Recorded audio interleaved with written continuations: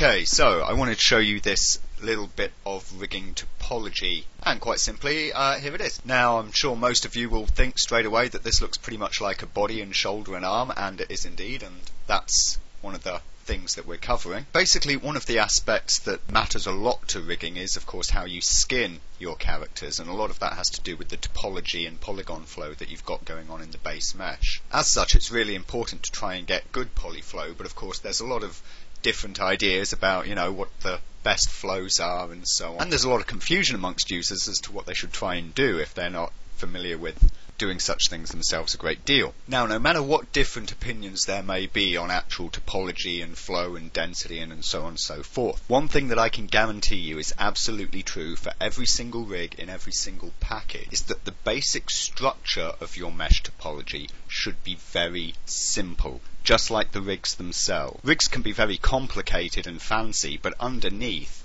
they rely on a few very basic relationships: parent constraints, targeting, IK, and hierarchies, some expressions and whatnot to create slightly more complex relationship behaviors. But it all comes from a very, very simple base set of foundations, and the same should be true in your mesh.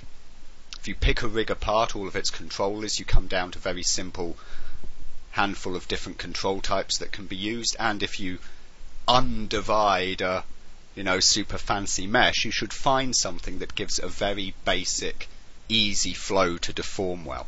And this, for me, is my favourite basic shape here.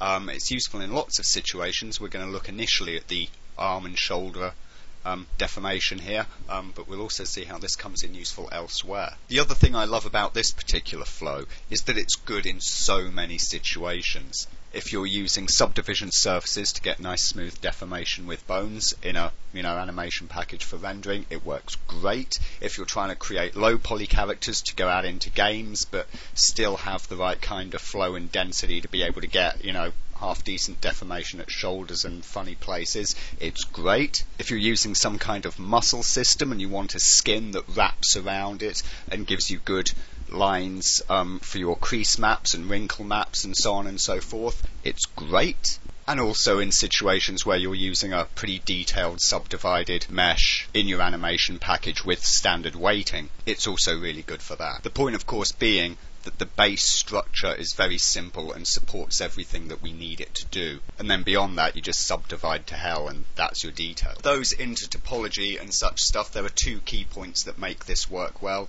It's this guy here, the deltoid, which goes from the armpit and curves over the top of the muscle mass there, and the 4-point triangle here that leads us into the body and gives us an extra line of topology to run across our chest. All of these other bits, as you can see, are just a straight flat grid pretty much. There's some angular edges there, but it's basically a grid. So I'm just going to dump a copy of that and come back to it later, but let's pop our little fella out as we can actually see how and why this is such a great piece of topology. Okay, so here it is. Basically, when we skin a mesh to joints or bones, whatever, it's just points being related to a deformed controller object.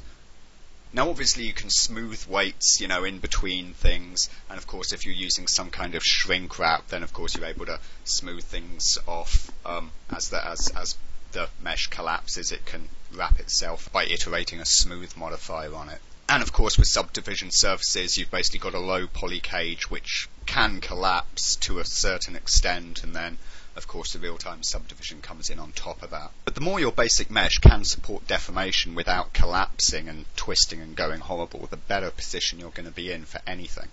So I've selected here the points that are just explicitly the arm, and so when I rotate it in forwards like this, which is often a tricksy position, we can see what I've got straight away, of course, because of this quad we have here. It makes a funky shape, but of course because of the way it will draw, or if this were triangulated in a game's engine, it holds up the shape of our shoulder reasonably well. Of course, if we go into subdivision, see that we haven't got a proper bulge, of course, because we are so very low poly, we've got no ability, but we have got a smooth, clean deformation, and we can see, of course, if we look from, for instance, the top view here, we've got this loop going round, and it's not collapsed in on itself, which is what we want. So we've got something that we can work with, so that's great.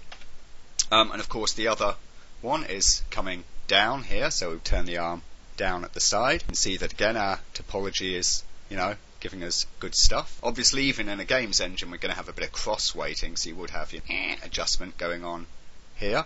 As you can see, it's very easy to manipulate your mesh with simple deformers to get a good and consistent shape, and your flow continues round following the lines of your character pose. Again, if we go for, say, the arm up over the head move there, where we actually bring up the whole clavicle and everything, once again we're able to maintain a nice flow that's very easily corrected with, additional bones, weighting, blend shapes. Now if you're just starting out at skinning your own characters, really, use subdivision surfaces, and this is honestly about as far as you need to go with the modelling, because it's really good to practice on a really blobby, super low res character like this to, learn how to skin the way that you're trying to do it. You'll find it very easy and responsive. Of course, as we get beyond that, we want to start getting in some detail, so, a bit of the old subdivision. And we can see that the flow that we get then is starting to get a lot more shapely for what we're after. And we can see that, once again, as we go around these poses, start to see straight away how easy it is to just nudge a couple of rows of vertices here and there and still get the deformation that you're after. So with, nice smoothed out blended weights between rows, you will get clean deformation in the majority of situations. Of course, as you start to come and do your forward poses and the like, you've got intermediary points here but you get the idea. You can start to use to shape out deformation with some morphs. As of course, if this was wrapped over a muscle system, the lines that are flowing will give some nice and smooth results.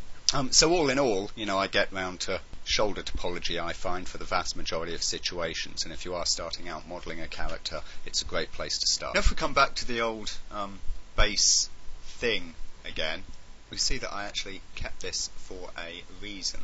And the reason is that this shape comes in useful in other places other than the shoulder as well. In case you hadn't guessed already, it's going to be a hand and thumb.